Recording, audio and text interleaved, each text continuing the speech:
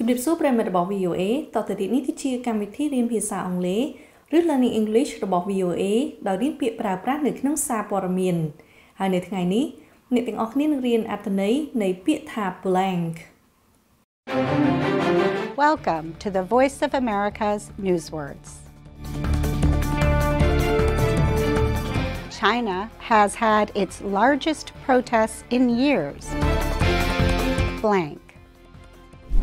Last fall, Chinese citizens protested severe COVID restrictions using blank pieces of paper. Human rights activist Yang Li said it is a way to communicate what a protester wants to say but cannot because of political pressure. COVID cases are now rising in China as restrictions and protests have eased.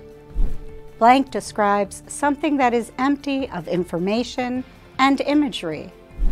but it can also be a verb. If you forget something, you can say you blanked. ចាប់ប្រិយមិត្តជាទីមេត្រីដូច្នេះពាក្យថា blank មានន័យថាដែលទទេឬបើជាកិរិយាសព្ទវិញមានន័យថាភ្លេចឈឹងឬរនឹកមិនឃើញ